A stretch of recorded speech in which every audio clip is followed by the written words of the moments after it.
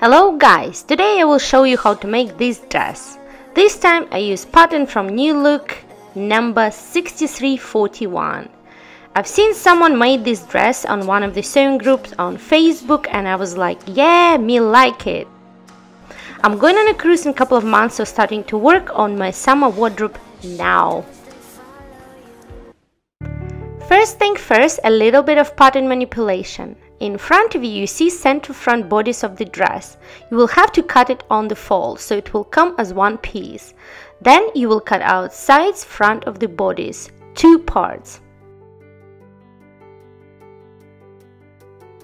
And then you see this red zigzag. This is where you're going to join parts together.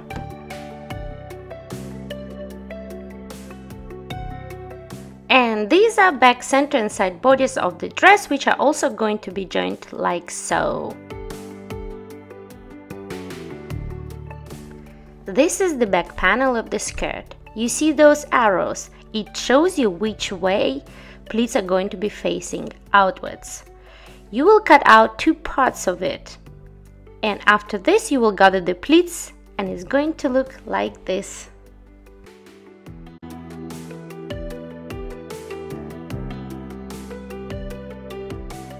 Front panel of the skirt is almost the same, except it comes in one piece, but pleats are still facing outwards, away from each other.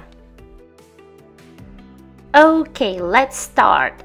The fabric I chose for this project, I don't really know the name of it, I had it for ages, but it is some kind of jacquard style, floral print, medium weight fabric. I love that it doesn't crease at all. It feels like two-way stretched a little bit. Sorry if I'm wrong, I promise next time I will remember names of the fabrics that I purchase. First, of course, I need to trace the pattern on the paper. You can see the arrows I mentioned earlier. Here they are graded to different sizes. Don't let it to mislead you. For pattern tracing, I use crossed paper. It's super comfortable when I need to measure straight line. I also use glass weights that I bought at Tiger and black marker for you to see, guys. For you, on the other hand, it's better to draw with pencil for more precision.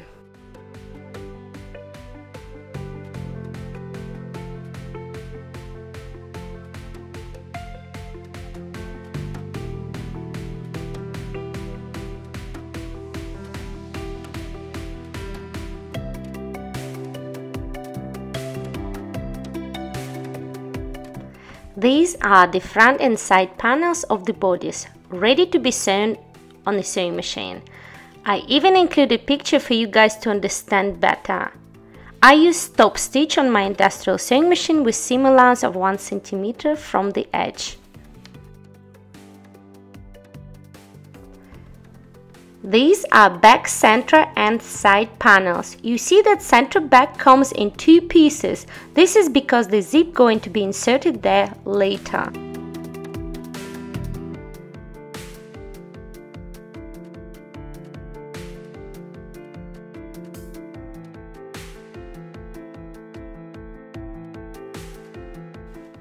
After front and back seams attached, I'm going to attach side seams. As I already mentioned, I use industrial Juki sewing machine and I love that it has metal panel with lines that allows me to measure my seam allowance.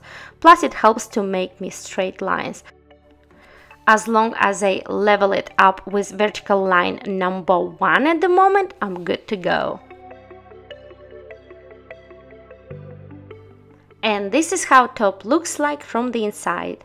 I also joined shoulder lines and overlocked everything.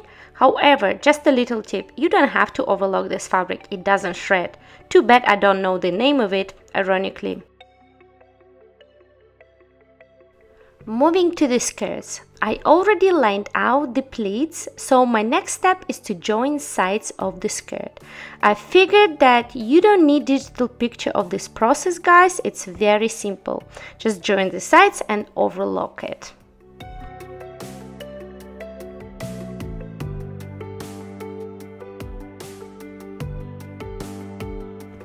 Ta-da! The top and skirts are almost ready. I can see the dress shaping out. Now I need to join skirt and top together at the waistline. A little close-up of the pins. I give special attention to side seams when I pin them together. It has to be precise so the lines look like continuous one line on the outside. Then sew it and overlock it.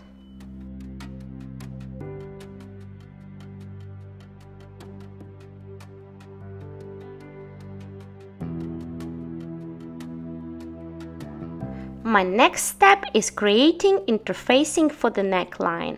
To be honest, these parts are already available in original pattern, but I wanted to make my own just to make sure everything is right. I measured them 5 centimeters width, draw a round back and front neckline, trace it on a new paper, then cut out on the fabric.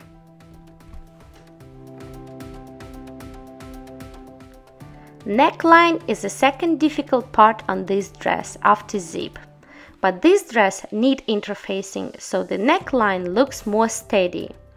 I pin interfacing part as you can see on the video, then sew it together with 0.75 millimeters seam allowance.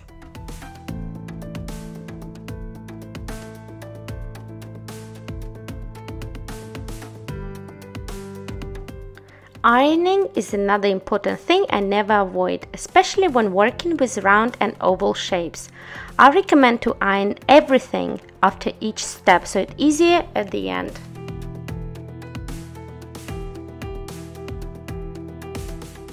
Next step is to overlock the neck interfacing for quality appearance. Then top stitch it again so it sticks to the dress bodice properly. Unfortunately, I did not film the process, but here you can see the final outcome.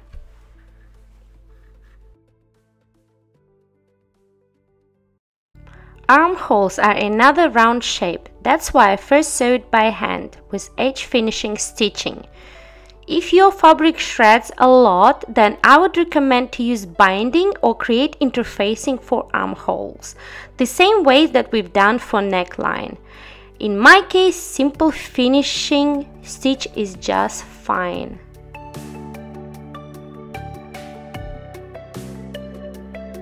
Before I get on the sewing machine with this armhole, I iron it first. Do not stretch the fabric when iron it. Just press it, this way seams will look better on the round shape. Only then you can run it on the machine with stop stitch. I make a seam first, then remove the hand stitch thread.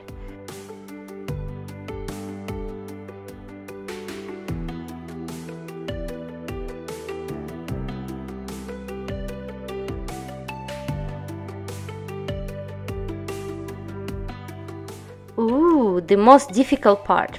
For this one you will need a zip foot, not one but two, for left and right sides. Take your time, do not pull or stretch too hard, we want this zip to look perfect. I'm doing the same with another side.